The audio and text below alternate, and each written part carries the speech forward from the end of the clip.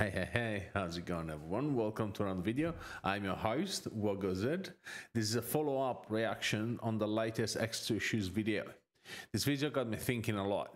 Yes, you'd be surprised how many videos get created as an extension, reaction, or simply just an inspiration from another creator's video. I will link the Xtwoshoes video down in the description below. If you haven't checked him out yet, do so, you won't regret it. Now, without further ado, let's go into the video.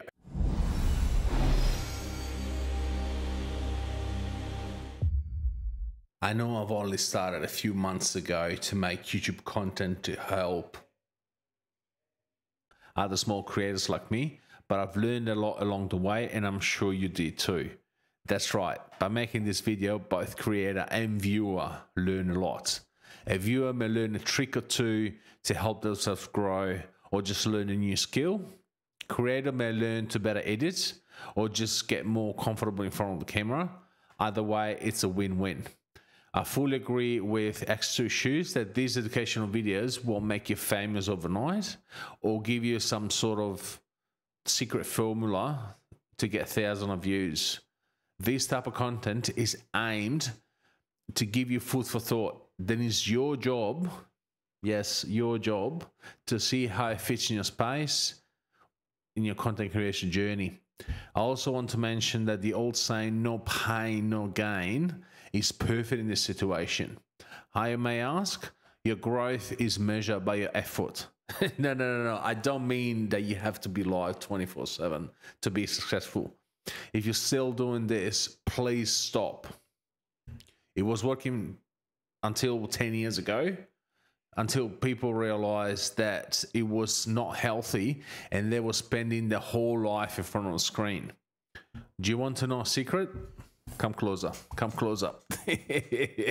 Upskill yourself, work hard, and be creative. Break that barrier. It's only you that can make yourself grow. Also, never forget to take care of yourself. Content creation is only the extension of your life, which you're the only one that has control over. Always step back and ask yourself 2 questions. If the video wasn't yours, would you watch it?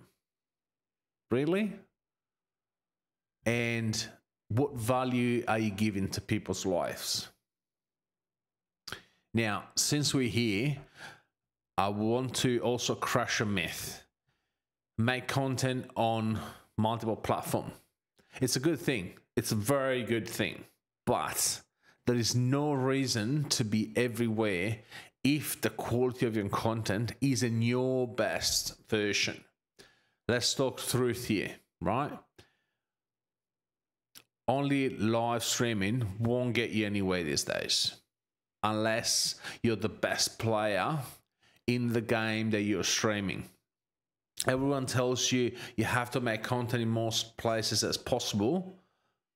When you live stream, be live everywhere. I mean it, be live everywhere. Give a choice to people. It's live content. Would you watch live TV if you only could do it on a Samsung or LG TV? No. When you make content, pick your platform, 1 or 2. If you have a busy life or you don't want to extend yourself, if you're still small, I say pick, because each platform works differently and it has different browsing option for on-demand content. You heard me, on demand. Now, for my last question, would you watch a TV show or videos that you like if it was only available on what platform? Bloody oath, right? Do you reckon I missed something? Something isn't clear? Slap a comment down below. Guys, don't forget to subscribe. Over 80% of you, as you can see here, are not subscribed. So please make sure you subscribe and ring the notification bell so you'll be notified next time that I upload the video. Now, let's go back to the video. I appreciate you got that far into the video. I stream most Fridays at 8 PM Australian Central Standard Time. So if you have any question, pop on stream and ask. I don't buy it. All the links are down below in the creator side. Until next time, happy creating.